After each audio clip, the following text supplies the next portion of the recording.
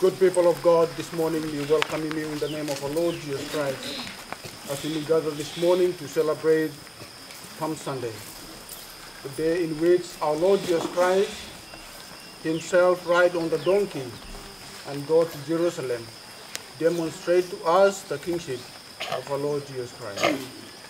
And so we pray this morning, and we pray in spirit and in truth. In the name of the Father, Son, and the Holy Spirit. Amen. Blessed is he who comes in the name of the Lord. Peace in heaven, glory in the highest. Let us pray. Assist us mercifully with your help, Lord God of our salvation, that we may enter with joy upon the contemplation of those mighty acts, whereby you have given us life and immortality, through Jesus Christ our Lord. Amen. Amen. The Lord be with you. And also with you. From Gospel for this morning, according to St. Mark chapter 11, verse 1 to 11.